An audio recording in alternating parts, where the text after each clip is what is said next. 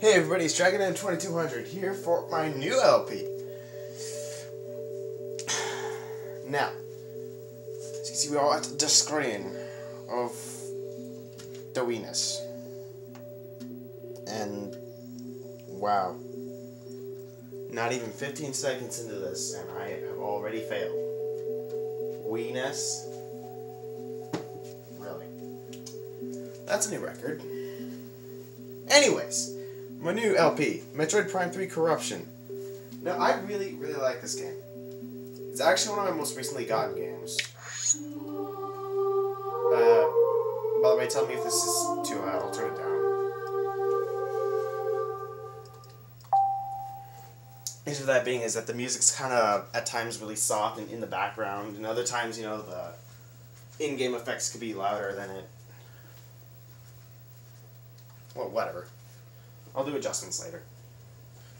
Anyways, reason number one for me choosing this as my next LP is because, well, one, I really like this game. When I first got it, I think about was it a month, 2 months ago? Certainly more than a month, for sure. Anyways, when I got this game, I freaking went insane. I played this 2 days straight in 14-hour bursts, barely eating or sleeping. And over the course of that, I almost 100%ed the game on the first time. Now there was like 2 items and stuff like that I missed. And I missed on my first 2 days, and on the third day I went back and, with the help of a guide, completed it. And I keep forgetting that's where I put the thing. Yeah. I was testing out the thing that detects your thing earlier, and with my computer right smack and dab in the front of the sensor bar, I was going to definitely have a bit of a problem recording this. So if something falls off my computer and smacks on the ground, you'll know. Anyway, I choose a new game for my awesome set of knees. Rock Lee. Rock Lee, yes. By the way, best character in Naruto right there. Rock Lee rocks. I did not intend that.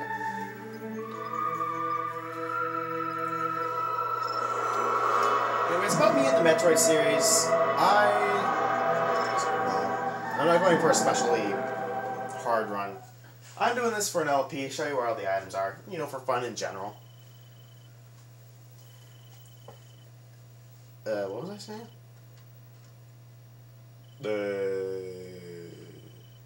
Oh yeah, what? About the... You know what?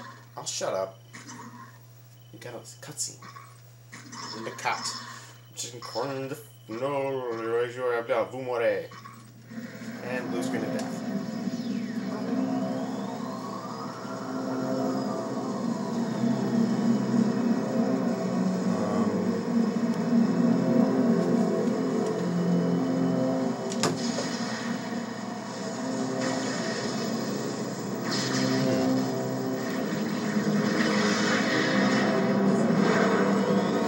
Let's get this thing back.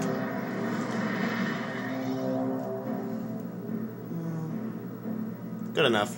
Cryospace shutdown complete. Oh, I did. Activating Imperial suit. Suit diagnostic complete. All systems function. And so now I'm going to be scanning a shit ton of stuff. However, I'm not gonna make you sit through like all of the various things. Like, there's scannable lore in this game where you can basically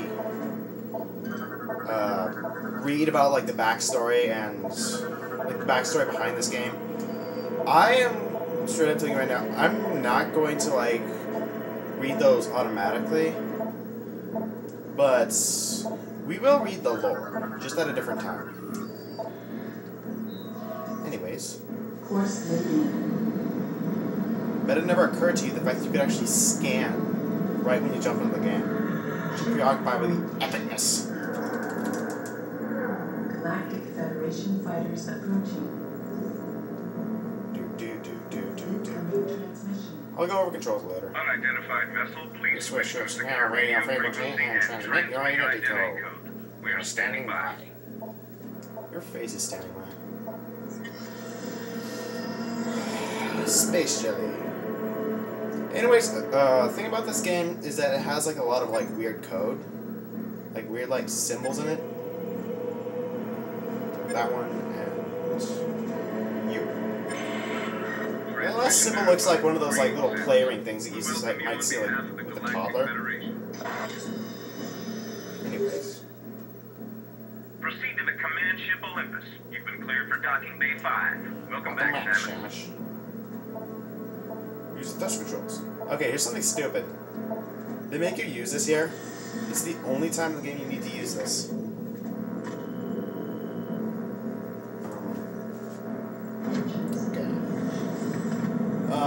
Okay.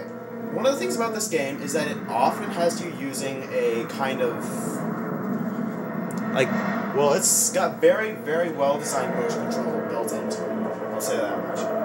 Or sometimes the motion control can be a little bit sticky, but a little tip that I'm say right off is that if you keep the pointer on at all times, the pointer on the screen at all times, it's nothing really to worry about. It's very sensitive if you do that. The pointer's a sensitive, competent fellow. Why are you picking on him? Yeah. Get my point?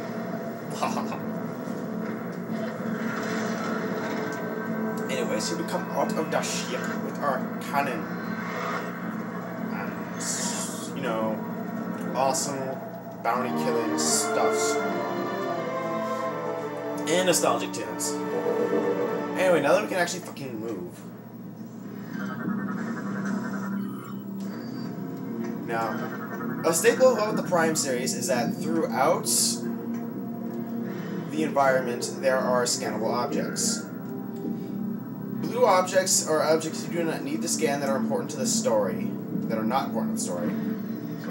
Red objects are objects that are important to the story and or bosses. Bosses, interactable objects you need to use, stuff like that. And green stuff is stuff you already scanned.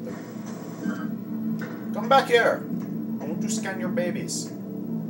Screw you. Whatever, you're gonna get a chance to scan those a few times, I think.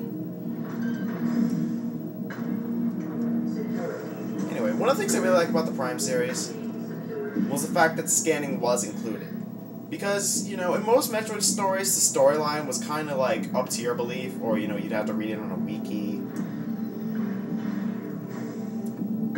And even though the story doesn't directly tell itself to your face, it still kind of manages to like get the point of the story across. And more babies. There we go, gotcha. Yeah, some of the blue scannable objects are going to be objects that you can scan for your inventory, kind of like log thing. Because when you in your thing here, you got, you know, like a very nice little 3D CAD drawn map. Very lovely.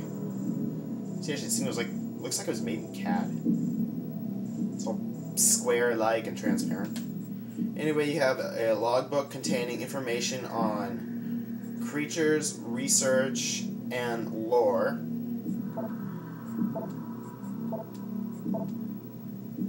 As of the moment, we only have the landing beacon and the Hunter-class gunship, which is, you know, our ship.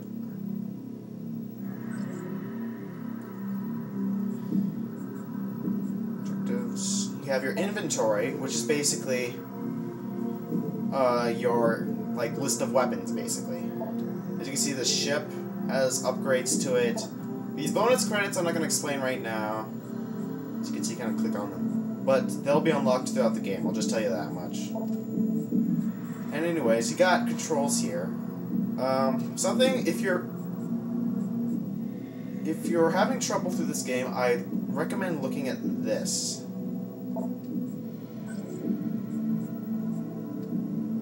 Because you can do things like reverse visor and hyper.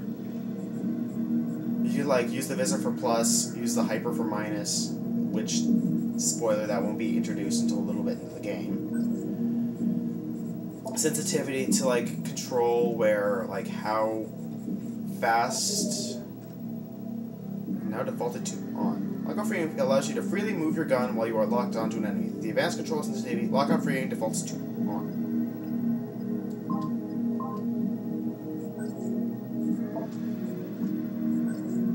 As you can see, you can have both at once. Turn rumble on and off, stuff like that. And the reverse jump and fire, like you can fire with B and jump with A if you switch to that. But honestly, I prefer firing with A because, well, mash A to not die is better than mash B to not die. Or make others die. Anyway, enough scrolling through the screens and Please calibrate your weapon by shooting these targets. I'll shoot your mother. Scan! Can't scan them. Basically, that's what lock-on does. Calibration complete. If you had lock-on free aim off, as I have, the target thing will stop like moving on its own and lock on directly to your target. Well, if it was on, you could lock onto a target and move your little cursor thing any way you want. Which, if you want a challenge in this game, I'd recommend you do it with it on, because it's harder to hit stuff if you do that. But with it off, you can just like free aim. Like I said, I'm not doing this to be like showing my skills in this game. I'm just doing this because I like this game. Anyway, hello peoples. Stuff like that. I'm not gonna go over lore. I'm sorry, but the color blue very irritates me. I must not be able to see it at all times. It is. Basically, you can find like, okay, you saw right there for a second, there was like a little red S. When you scan certain objects that are like related to like lore, research, and stuff like that, you'll get a red credit. You'll get a credit for every time you do this. Very important. So you step on this platform, these little things pop out. Training drone. You got another red credit because it's an important scannable object. Now with this, you can juggle it as many times as you want with your shots. I kind of suck at it. However, there is a credit you can get if you shoot it a total of 20 times, 10 times, well 10 times then 20 times. Anyway, I blow at this. Scan stuff, and fucking nunchuck.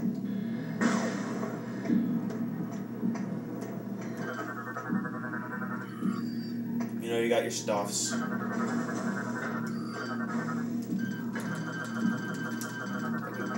Z button spazzing out. Okay, when you scan those little bastards will pop out. And it'll go zoom! We can go up in the direction of, and we somehow teleport down here. Hi, peoples. There's this dude here.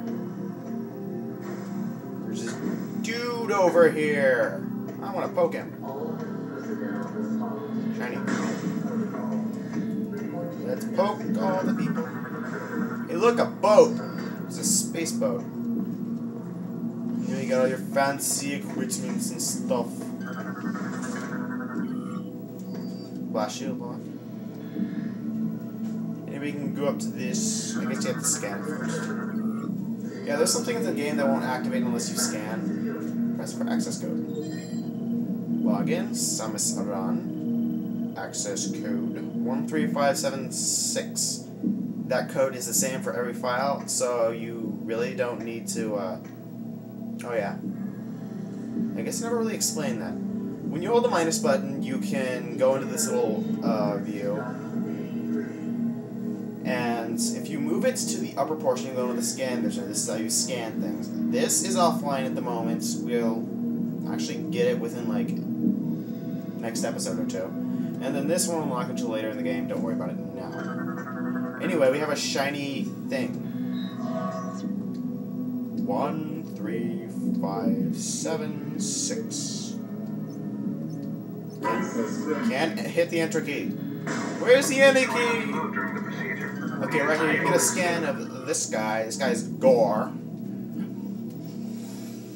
Gore is a... I can't really call him a half robot, half guy because he's only 6% human. However, he's awesome. He's a nice guy, really. Until he tries to kill you. Spoilers! Not really. This game is several years old now. I really don't have to worry about it. Which, by the way, my policy on games, if it's more than 3 years old, I'm not going to worry about a damn about spoilers. Matter of fact, I spoil myself on purpose in a lot of games. But pretty much only about controls. Because I have a childhood fear of not... Wait, why the hell am I explaining myself? Yeah. Anyway, from here you can scan that thing. You may proceed. That. Of course. And get stuff. You'll need to pull that lever to work you to enter. Alright, now here's something you'll see often in the game. You have to pull, twist, and push. If I can Please step into the containment area back to up a begin the little. security scan. Just back up in your mother. Initiating In your security ring. verification. Yay! Standing skills for pussies. DNA verified. Registration number 13576. Easy as Identified pie. as bounty hunter Samus Aran. Oh yeah, I forgot. You can press the C button to go into this little morph ball mode. Please approach the And scan it's like terminal. awesome. I didn't mean to shoot that. Anyways, press I to get your not die readings. Status clear. On game, go clear. Shows a various online. Scan complete. No hazardous material detected. Seizures! Cleared for the command bridge. You're here for the command bridge, mother. Oh, twist push.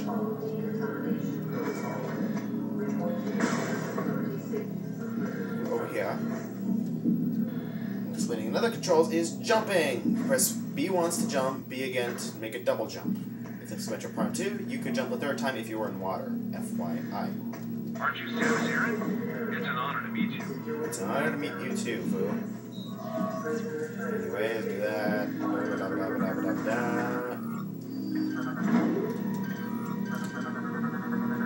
Scan things. We're there. Sorry, this part's very boring, but meh, hold on. It's already up to 18 minutes, and I have been spamming, like, explaining stuff. Spam, spam, spam. Nothing to worry about over there, because you cannot actually fucking pointer. Work with that. And you might be glad to hear that the fucking nunchuck thing might be coming back, because, well, it's been acting up again lately. Anyway, there's nothing scannable. There's plenty of things to scan here, but don't worry about it. I'd say skip everything here, because nothing actually gives you lore in here. Except maybe this. And maybe that. Anyway, that guy will stop you from going where you need to go. You have to go down here, because he will tell you to save. Considering how much time I've wasted, I would probably do stuff. Anyway, something about the shard shot that I like is that you can get the effects of, so like some items need to be hit with a regular shot, some things need to be hit with a charge shot. However, you can if you need to hit something with a specific charge shot, aside from enemies, you can actually just hold A for like half a second, not even half a second, like a fourth of a second, and you're good. Anyway, save station. And as my rambling has approached critical levels, it infects you with all your watching viewerness. Game has been saved, energy fully replenished. Thank you, this has been Dragon M2200. Watch out for part 2. Okay, thanks, and my mouse is getting dumb. Let's just stop this at a nice 20 minutes. 3, 5, 4, 3, 2, 1, kick knee punch.